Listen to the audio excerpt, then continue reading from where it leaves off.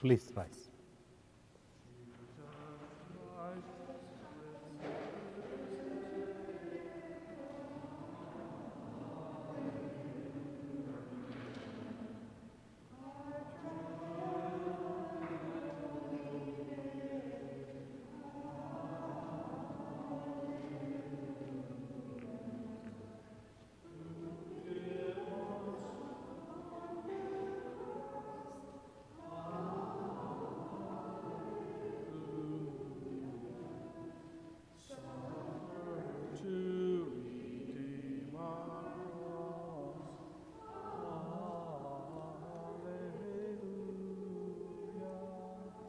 Good morning. In the name of the Father, and of the Son, and of the Holy Spirit, the Lord be with you. Brothers and sisters, let us acknowledge our sins and so prepare ourselves to celebrate the sacred mysteries. I confess to Almighty God and to my brothers and sisters that I have greatly sinned in my thoughts and in my words, in what I have done and in what I have failed to do. Through my most grievous fault. Therefore I ask Blessed Mary, our Virgin, all the angels and saints, and you, my brothers and sisters, to pray for me to the Lord our God. May Almighty God have mercy on us, forgive us our sins, and bring us to everlasting life. Amen. Lord, have mercy. Lord, have mercy. Christ, have mercy. Christ, have mercy. Lord, have mercy. Let us pray. As we recall year by year the mysteries by which, through the restoration of its original dignity, human nature has received the hope of rising again, we earnestly beseech your mercy, Lord, that what we celebrate in faith we may possess in unending love. Through our Lord Jesus Christ, your Son, who lives and reigns with you, in the unity of the Holy Spirit, God, forever and ever. Amen.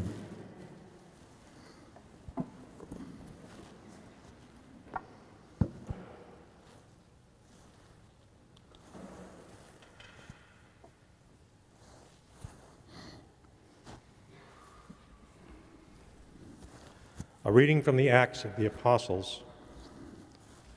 The high priest rose up, and all his companions, that is, the party of Sadducees, and, filled with jealousy, laid hands upon the apostles and put them in the public jail. But during the night, the angel of the Lord opened the doors of the prison, let them out, and said, "Go and take your place in the temple area, and tell the people everything about this life." When they heard this, they went to the temple early in the morning and taught. When the high priest and his companions arrived, they convened the Sanhedrin, the full Senate of the children of Israel, and sent to the jail to have them brought in. But the court officers who went did not find them in prison, so they came back and reported, "We found the jail securely locked and the guards stationed outside of the doors, but when we opened them, we found no one inside." When the captain of the temple guard and the chief priests heard this report, they were at a loss about them as to what this would come to. Then someone came in and reported to them, "The men who you put in prison are in the temple area and are teaching the people." Then the captain and the court officers went and brought them, but without force, because they were afraid of being stoned by the people. The word of the Lord. Thanks be to God. The Lord hears the cry of the poor. The Lord hears the cry of the poor. I will bless the Lord at all times. His praise shall be ever in my mouth. Let my soul glory in the Lord. The lowly will hear me and be glad. The Lord hears the cry of the poor. Glorify the Lord with me. Let us sing together, extol his name. I sought the Lord, and he answered me and delivered me from all my fears. The Lord hears the cry of the poor. Look to him that you may be radiant with joy, and your faces may not blush with shame. When the poor one called out, the Lord heard, and from all his distress he saved him. The Lord hears the cry of the poor. The angel of the Lord encamps around those who fear him and delivers them. Taste and see how good the Lord is. Blessed the man who takes refuge in him. The Lord hears the cry of the poor. Alleluia. Alleluia. Alleluia. God so loved the world that he gave his only begotten Son, so that everyone who believes in him might have eternal life. Alleluia.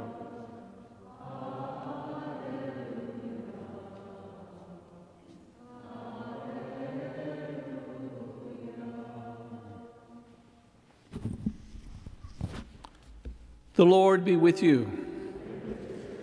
A reading from the Holy Gospel according to John.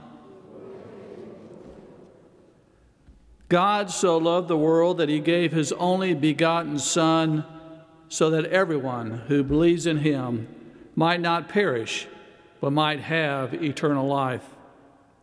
For God did not send his Son into the world to condemn the world, but that the world might be saved through him.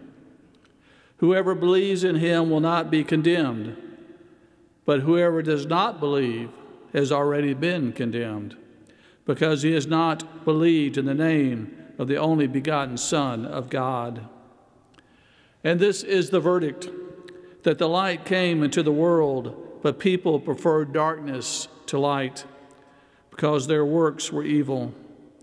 For everyone who does wicked things hates the light, and does not come towards the light, so that his works might not be exposed. But whoever lives the truth comes to the light, so that his works may be clearly seen as done in God. The Gospel of the Lord.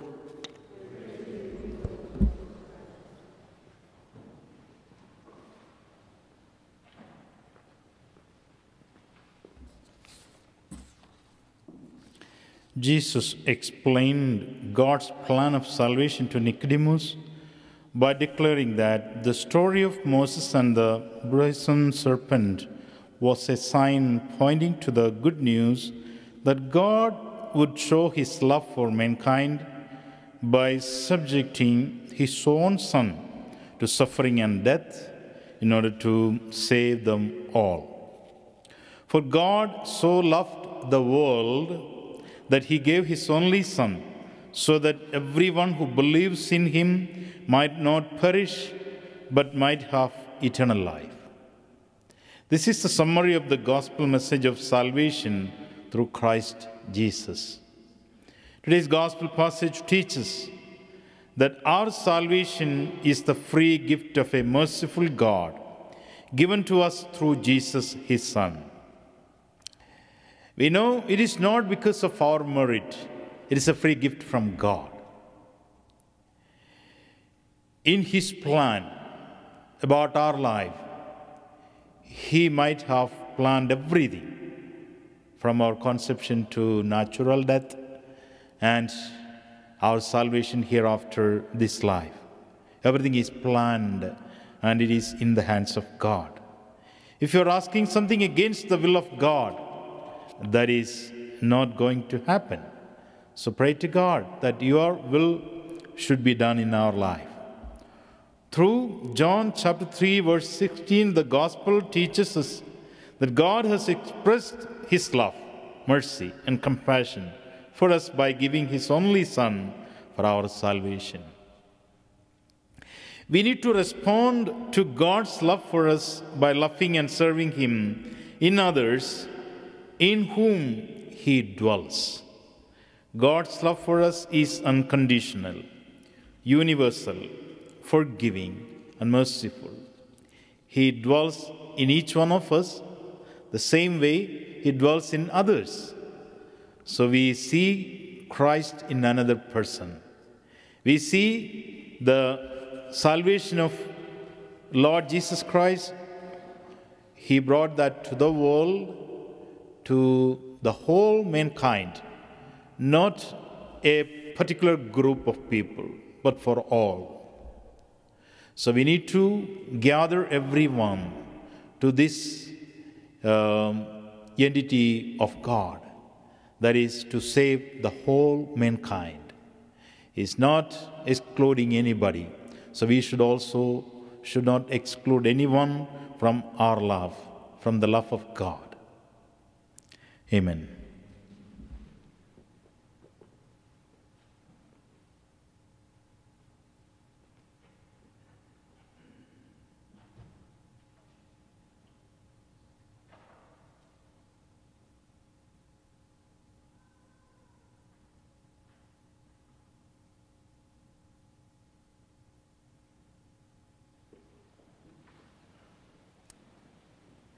As witnesses of the resurrection, the apostles were sent forth to continue the work of Christ.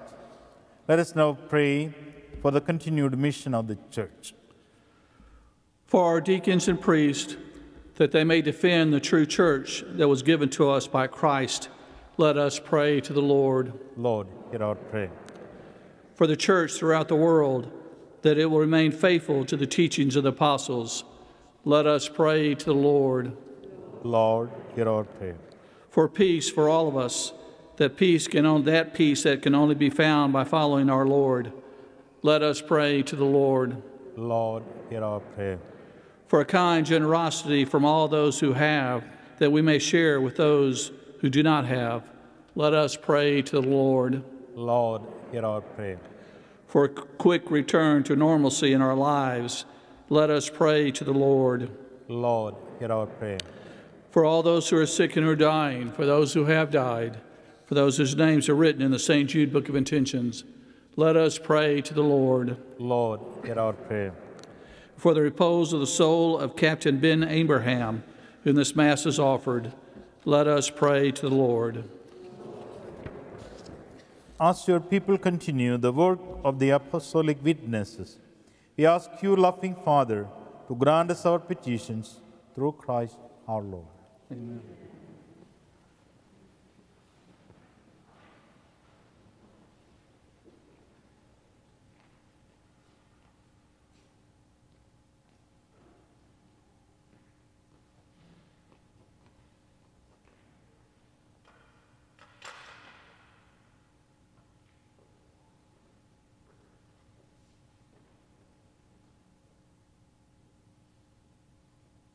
Blessed are you, Lord God of all creation, for through goodness we have received the bread we offer you, fruit of the earth, and work of human hands, it will become for us the bread of life.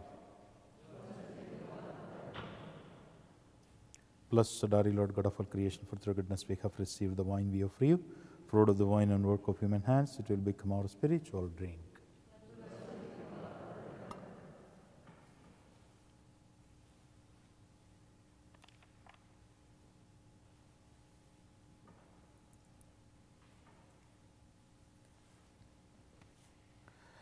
Pray, brothers and sisters, that my sacrifice and yours may be acceptable to God, the Almighty Father.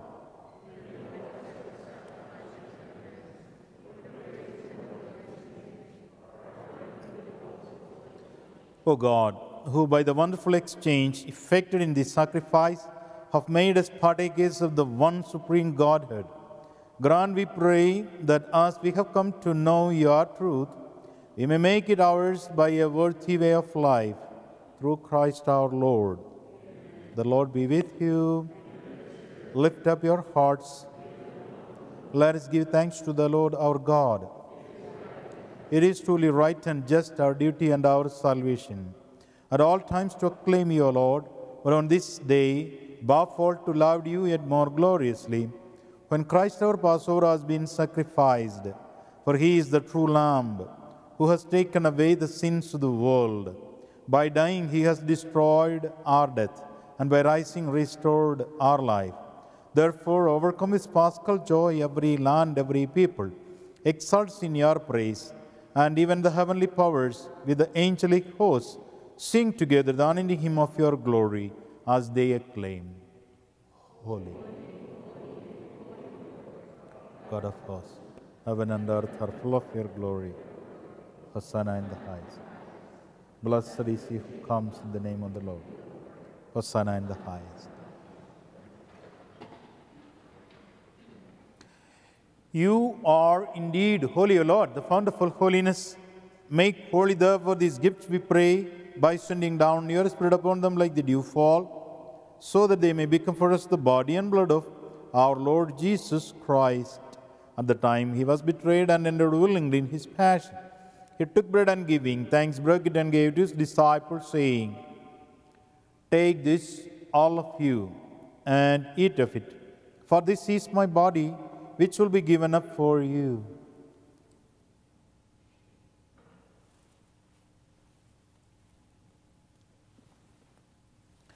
In a similar way, when supper was ended, he took the chalice and once more giving thanks, he gave it to his disciples, saying, Take this, all of you, and drink from it, for this is the chalice of my blood, the blood of the new and eternal covenant, which will be poured out for you and for many, for the forgiveness of sins. Do this in memory of me.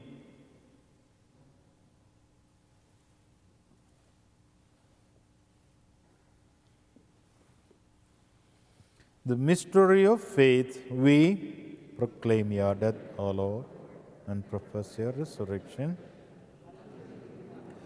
Therefore, as we celebrate the memorial of his death and resurrection, we offer you, Lord, the bread of life and the chalice of salvation, giving thanks that you have held us worthy to be in your presence and minister to you. Humbly we pray that, partaking of the body and blood of Christ, we may be gathered into one by the Holy Spirit. Remember, Lord, your church put throughout the world and bring her to the fullness of charity, together with Francis, our Pope, and Edward, our Bishop, and all the clergy. Remember also our brothers and sisters who have fallen asleep in the hope of the resurrection, and all who have died in your mercy. Welcome them into the light of your face. Have mercy on us all, we pray, that with the Blessed Virgin Mary, Mother of God, with Blessed Joseph, her spouse, with the blessed apostles, and all the saints who have pleased you throughout the ages, we may merit to be co-heirs to eternal life, and may praise and glorify you through your Son, Jesus Christ. Through him and with him and in him, O God Almighty Father, in the unity of the Holy Spirit, all glory and honor is yours forever and ever.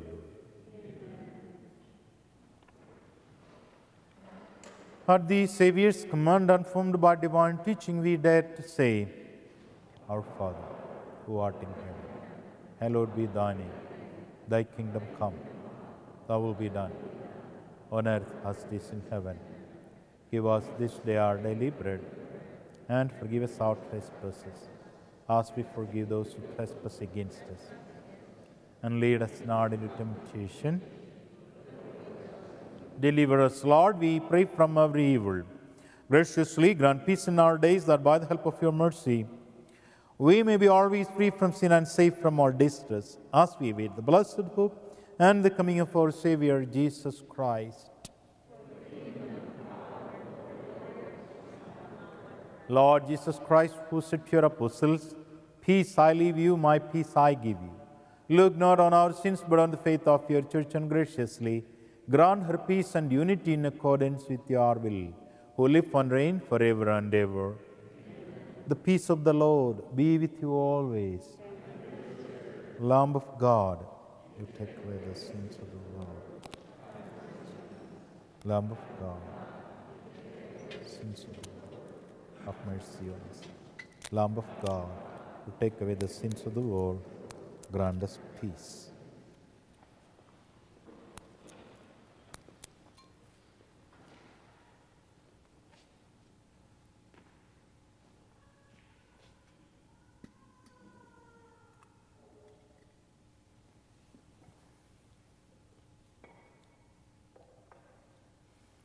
Behold the Lamb of God. Behold him who takes away the sins of the world. Blessed are those called to the supper of the Lamb. Lord, I am not worthy that you should enter my roof, but only say the word, and my soul shall be healed.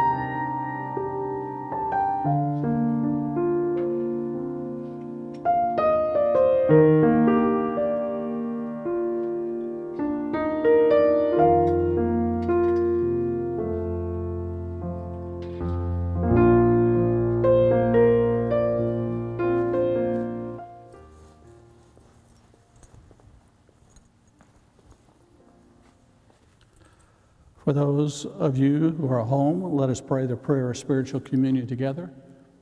My Jesus, I believe that you are present in the Blessed Sacrament. I love you above all things, and I desire you with all my heart. Since I cannot now receive you sacramentally, I ask you to come spiritually into my heart. I embrace you as if you were already in my heart and unite myself to you completely. Please do not let me ever be separated from you.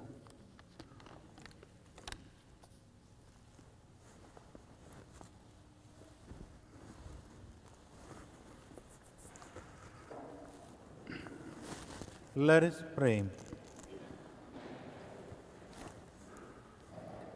Graciously be present to your people, we pray, O Lord, and lead those you have imbued with heavenly mysteries to pass from former ways to newness of life. Through Christ our Lord. Amen. The Lord be with you. And with your spirit. May Almighty God bless you all in the name of the Father, and of the Son, and of the Holy Spirit. Amen. Go in peace, glorifying our Lord by your life. Thanks be to God. Holy God, we praise thy name. Lord of hosts,